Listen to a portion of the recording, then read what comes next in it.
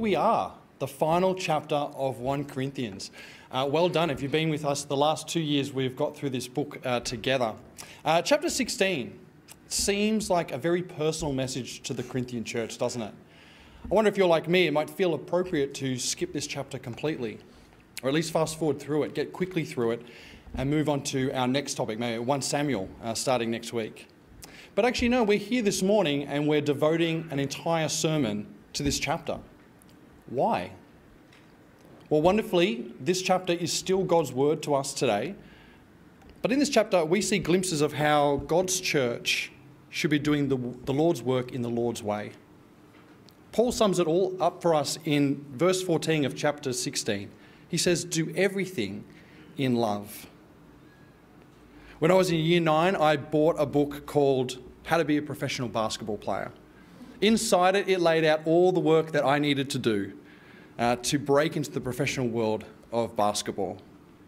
I was convinced that my love for basketball, in fact, my obsession, my addiction even, to basketball, was going to guide me and how I approached the next few years of my life and would transform me to be the person that I really wanted to be, a professional basketball player. Now, it's 10 a.m. on a Sunday morning. Here I am standing in front of you at 37. Clearly, it didn't work out for me, did it? But it was a true reality for us. What we love, the things we love, shape our motivations, and it shapes what we do in our lives.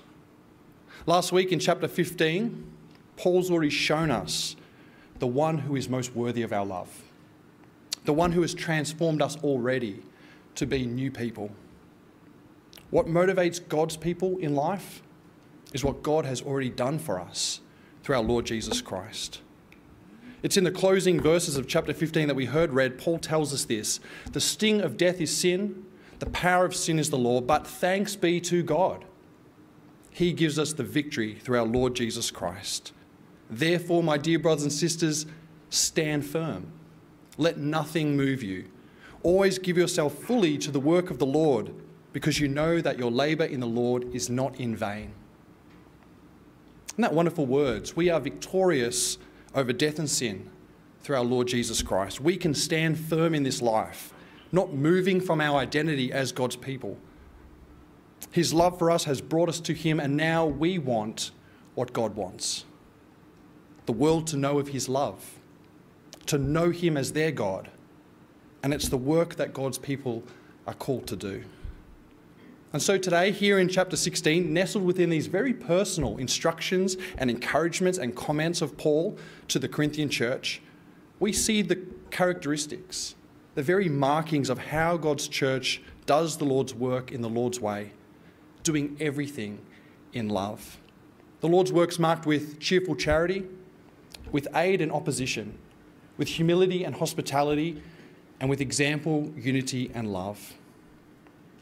For us today here at Forestville, there's an example and encouragement for us to imitate and to follow as we seek to do the Lord's work in the Lord's way here in our community. You would have received a sermon outline when you came in. Please use that to follow through the flow of the talk, make some notes. And let's keep our Bibles open in chapter 16 as we go through this together. Let me pray and ask God to help us through his word and his spirit this morning. Heavenly Father, as we come to your word today, open our hearts to love you more dearly, to be captured by the importance of your work, and move us by your Spirit to joyfully live our lives and serve you as your church. Amen. Well, we see firstly that the Lord's work is marked with cheerful charity. And we see Paul's words at the start of chapter 16 in verse 1. Paul says this: "Now about the collection for the Lord's people, do what I told the Galatian church to do. On the first day of every week, each one of you should set aside a sum of money in keeping with your income, saving it up so that when I come, no collections will have to be made. Then when I arrive, I will give letters of introduction to the men that you approve and send them with your gift to Jerusalem. If it seems advisable for me to go also, they will accompany me." We find Paul giving instructions to the Corinthian church on how best to gather a collection for the Lord's people. What's interesting is this word collection, it's not found anywhere else in the New Testament. And so it's not a giving of money to the local church that we would expect the Corinthian church to be doing, but it seems that it's rather a collection of money to be given as a charitable gift.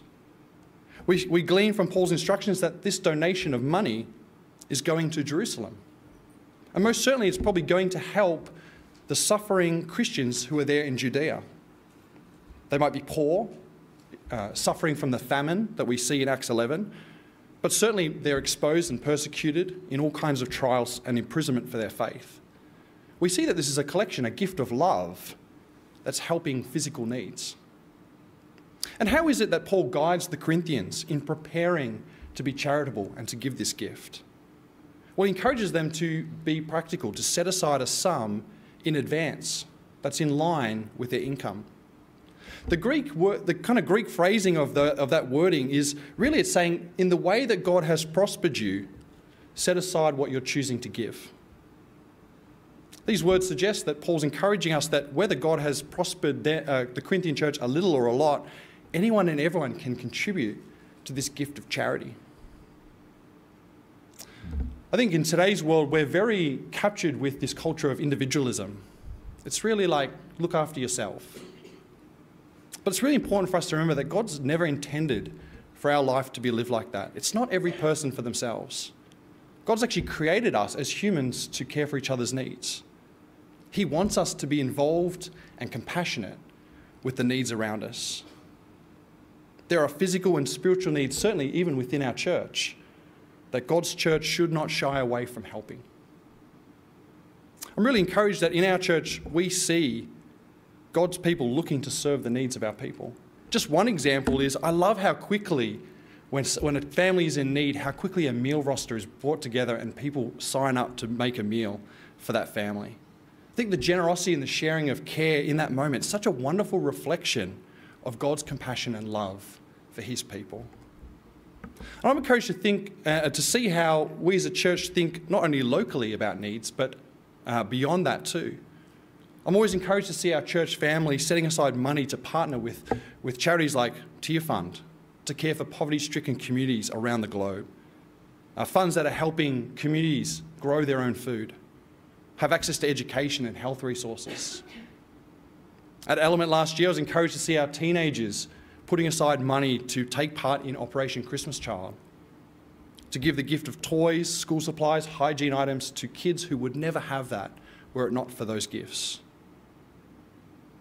When we as God's people give to help the needs of others, we're not only showing love to the person receiving that gift, but we're actually revealing God's love to the world as well.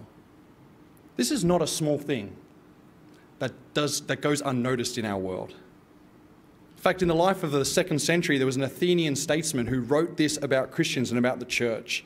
He said these words. He said, "They walk in humility and kindness. They deal honestly and they love one another. They take care of widows and orphans.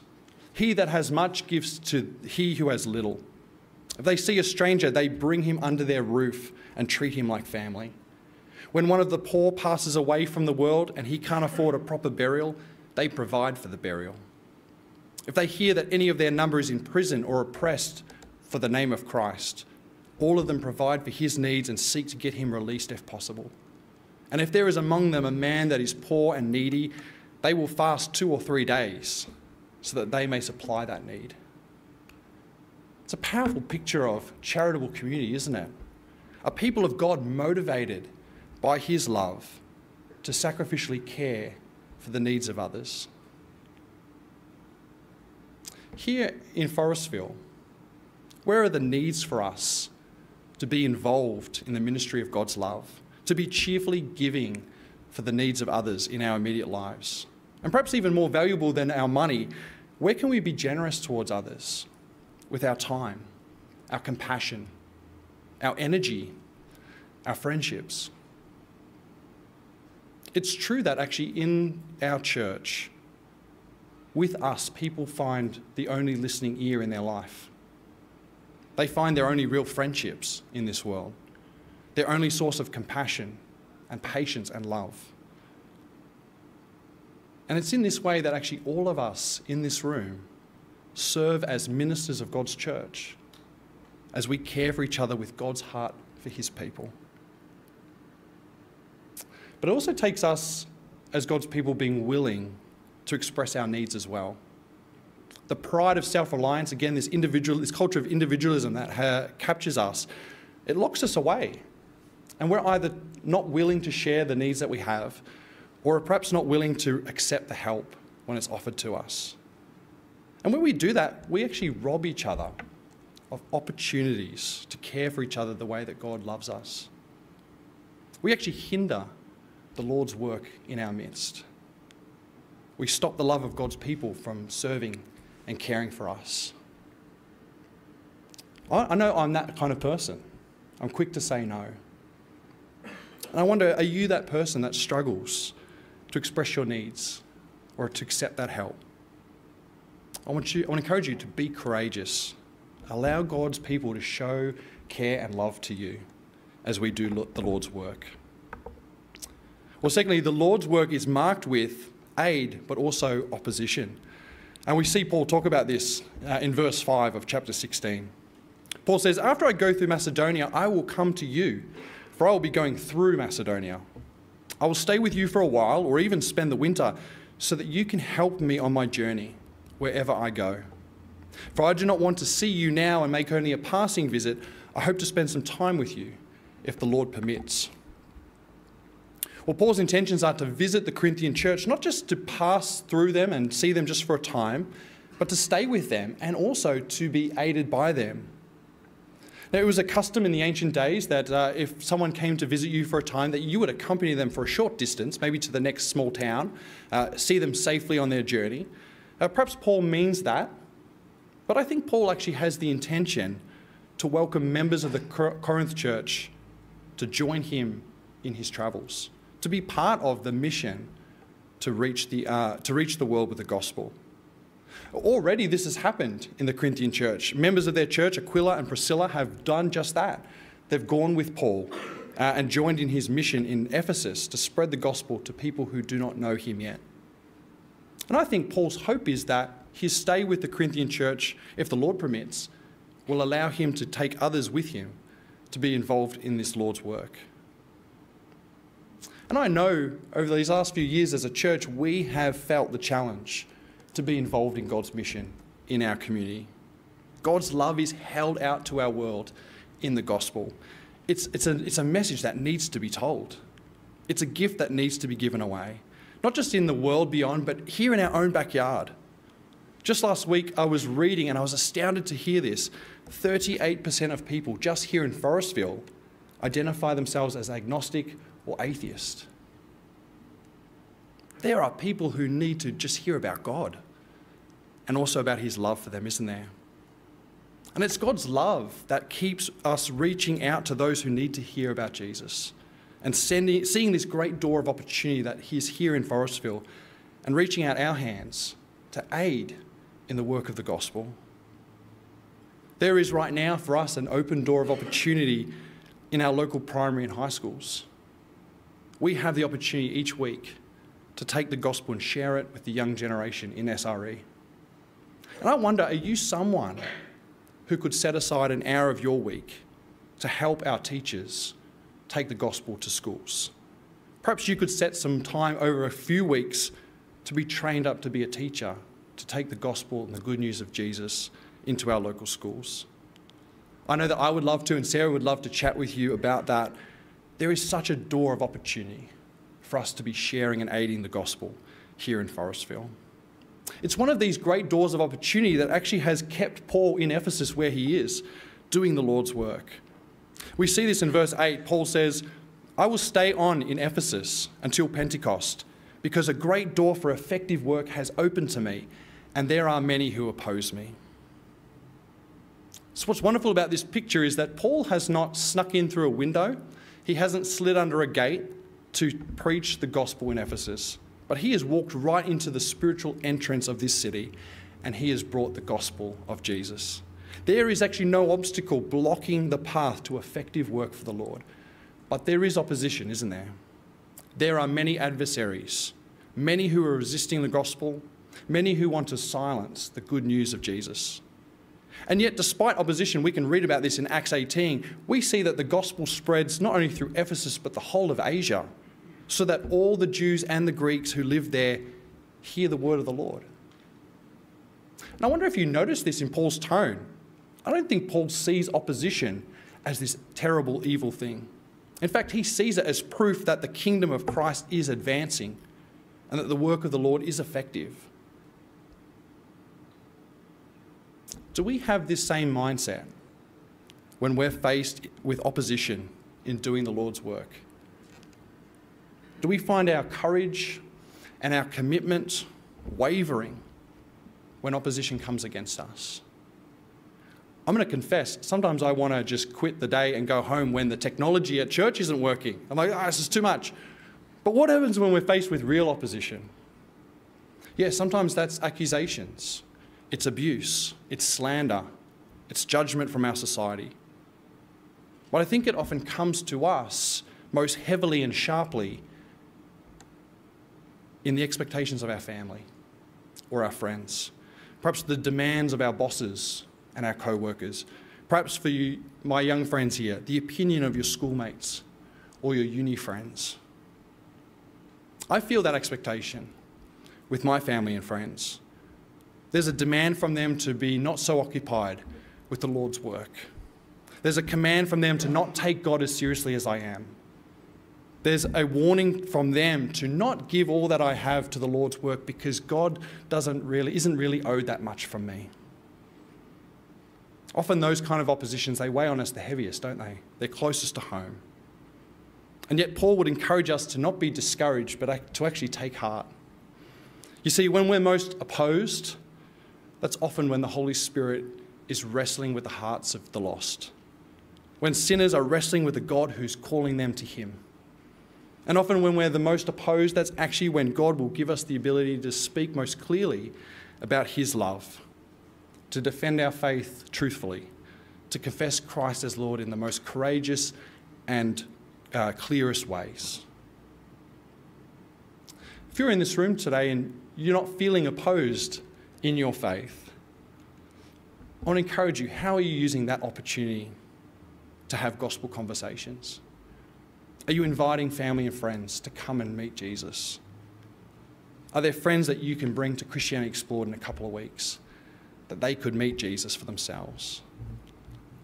But I know that many of us here feel opposed. We feel tore down inside. We feel held back from serving God the way that we want to. We might even feel our love for the Lord dampened and our desire to share Jesus really silenced. Let's confess that to each other after church. Let's share that and let's bring that to the Lord together in prayer. The God of love, he's with us. He will aid us to do his work. He will give us courage to face opposition together as we do his work his way. Well, thirdly, the Lord's work, it's marked with humility and hospitality.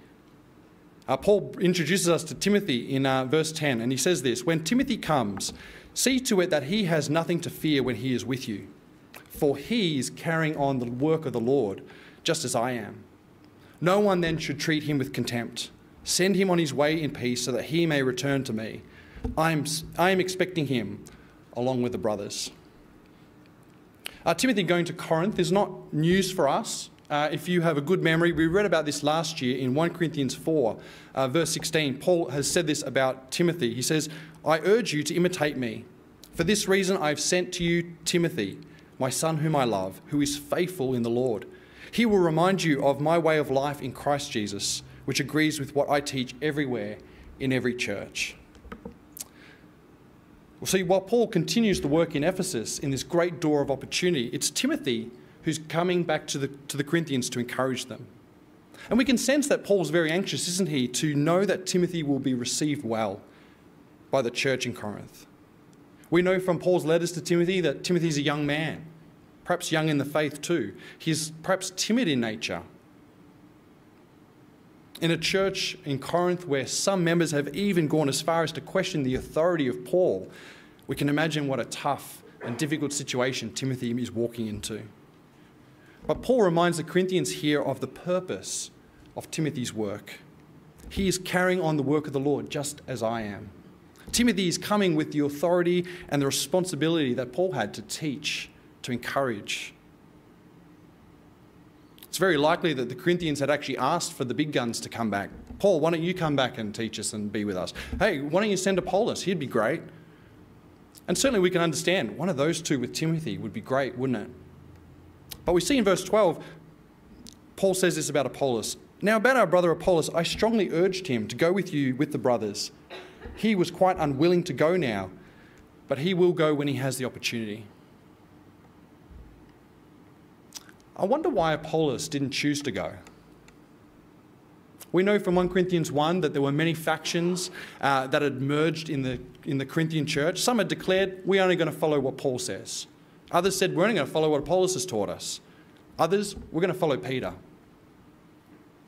Maybe Apollos feared that his presence there would encourage his faction to keep up their inappropriate devotion to him and his teaching. I think in reality, though, Paul and Apollos are committed to the work of the Lord that they are doing in Ephesus. They're standing against opposition. They're contending for the faith. The gospel is going out to people who have never heard it before. And it's Paul and Apollos who are giving Timothy and other brothers like Titus opportunities to go and serve in Corinth and continue the Lord's work there. For the Corinthian church, welcoming Timothy in his age and his inexperience, but also in his faithfulness and his eagerness to serve the Lord, that's the Corinthian church choosing to join in the work of the Lord as well. By showing humility to accept a new leader, to show him hospitality, to encourage and work alongside him, to be willing to be led, encouraged, taught, yes, even corrected by him. They're joining with Timothy in the work of the Lord. I'm really encouraged to see how our church family puts that into practice also in our community here at Forestville. Personally, for me, last term, I was away for the very last week of youth group, and I was so encouraged to see how our team of leaders welcomed the leadership of Nick and Beth, who stepped up and led that team in my place. I'm encouraged by the ways that I see experienced team members in our welcome teams, in our tech teams, encouraging new leaders to lead. I'm encouraged by our young people who are leading at Kids Church and youth group, who want to do the work of the Lord. As a church, let's keep encouraging our young leaders who serve in this way. Let's keep praying for them. Let's keep loving them with words of thanks for the work that they're doing. Let's keep taking moments to chat to them, encourage them, and get to know them. And for those of us who do lead, are we like Paul and Apollos? Are we willing to allow others to lead and to serve and to do the work of the Lord?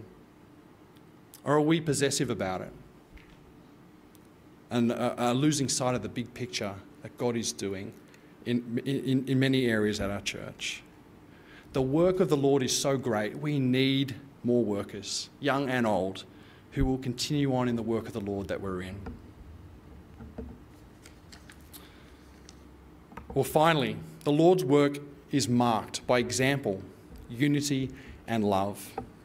In verse 13, Paul almost echoes the closing words of chapter 15. He says, "Be on your guard, stand firm in the faith, be courageous, be strong, do everything in love." And then in verse 15, Paul commends Christian brothers and sisters there in the midst of the Corinthian church who are living out this faith. He says, "You know that the household of Stephanas were the first converts in Achaia, and they have devoted themselves to the service of the Lord's people. I urge you, brothers and sisters, to submit to such people and to everyone who joins in the work and labours at it." Paul reminds the Corinthians, look at the devotion of your fellow Christians. These are brothers and sisters who have come to know Christ, and they have devoted themselves. The Greek is deeper than that. They've submitted themselves, they've addicted themselves to the service of the Lord's people. They've done this relatively free of charge. They've supplied the Corinthian church with their earthly and spiritual needs. They've promoted the gospel. They've comforted and strengthened and encouraged those who are weak. Paul's command to the Corinthians is so clear: devote yourselves, submit yourselves to such people, to be led by them, to be serving with them, to join with them in what they're doing, to labour with them in the work of the Lord. In verse 17, Paul shows us he's been served by them as well. He says, I was glad when Stephanas, Fortunatus, and Achaicus arrived, because they have supplied what was lacking from you. For they refreshed my spirit, and yours also. Such men deserve recognition. These three men have served the Corinthian church by meeting with Paul and giving him encouragement that he has not received from the church themselves. It's very likely that in their refreshment of Paul's spirit, that these men have helped smooth over and heal frustrations, tensions between Paul and the church. They haven't just refreshed Paul's spirit either. Paul knows that they've refreshed the Corinthian church. Paul's saying, if they've done this for me, meeting with me, I'm overjoyed with what they must be doing among you every day, every week. These men deserve recognition. Imitate them, honour them, submit to them, serve with them. When I think about people who come to mind for me as I think about these verses, what comes to mind for me is our faithful leaders of our growth groups each week. They are the ones who every week are asked to disciple and encourage our family in the Lord. They practice hospitality for us. They refresh our spirits by opening God's word with us. They model their faith openly to us. They lead us and encourage us to pray for each other. They open their arms in friendship to us. They pray for us in their own time. They show us compassion when we're grieving. They show us patience when we're too busy or we have too much to say. They show us grace when we don't care. They show us forgiveness when we've offended or harmed them or others. And how I pray that we would have more of them, because these leaders are diligently discipling and caring and growing our church family every single week. They are worthy of recognition, and we should love them as they lead us. We can love them just by being at growth group each week, encouraging them with our presence, even if it's hard. We can be eager to serve with them in caring and refreshing each other in our groups. We can be eager to pray for them, to grow to be like them, to be like Jesus, as we grow in God's love and love for each other. When I was in Year 9, I loved basketball. I was addicted to it, obsessed with it. But I learnt growing up that I can't love it more than I love God and I love his people. And that's where Paul ends his letter to the Corinthian church: love for God and love for each other. Even though this entire letter has been marked with rebuke, correction, and warning, Paul finishes with a mark of unity and love. The Corinthian church, for all of its rough edges and blemishes, they belong with God and his people. And the dearness of love shown to the Corinthian church, it's on full display here. From verse 19, Paul says, the church in Asia greets you with love. Your friends Aquila and Priscilla, they greet you warmly in the Lord. The church that meets in their house greets you too. All the brothers and sisters send you greetings. I write this greeting in my own hand. And we see that line, don't we? Greet one another with a holy kiss. Yes, the ancient world greeted friends with a kiss of greeting. Yes, it seems like it was definitely on the lips. No, we don't greet our friends like that anymore. But this ancient display of cultural friendship, this is what it says to us today. Welcome one another with all the love and affection that true friends would welcome each other with. Don't hold each other at arm's length. Don't let your hearts be far from each other. Love one another. Hold close to each other just as God has held you close to him. You are the family of God. You are united together with all of God's church, everywhere in the world and through all of human time. Love each other just as you love Jesus. Because those who don't love Jesus are not united in his family. They're not unified with God at all. Paul tells us that much in verse 19. Those who have no love for the Lord, whether it's in the church or outside of it, they are cursed. A word that means they are set aside for destruction. a curse that will be carried out when the Lord Jesus returns. And friends, our world does not love Jesus. They are right now cursed and set apart. But God so loved the world that he gave his only Son, that whoever believes in him will not perish, but have everlasting life. Our Lord Jesus himself bears the marks of his love for his people on his body. The love of Jesus for the people of our world. I think that drives us to do the work of the Lord in all of our lives. Let's stand together, firm in the faith, eager to serve him, knowing that nothing we do is in vain as we do the work of the Lord, the Lord's way, doing everything in love. Let me pray for us. Almighty God, we thank you for Jesus, who brought us to you in your love to be your people. We thank you for your continued work of love in us, shaping us to be more like our Lord Jesus. We thank you, Lord, for the gift of leaders, servers, givers, role models within your church who keep pointing us to Jesus and encouraging us to live for him. Lord Jesus, we pray that you would help us to stand firm, to let nothing move us, to give ourselves fully to your work, knowing that nothing we do for you is in vain. Come, Lord Jesus, we pray, and grow your kingdom. Bring more into your saving grace until that final day. Amen.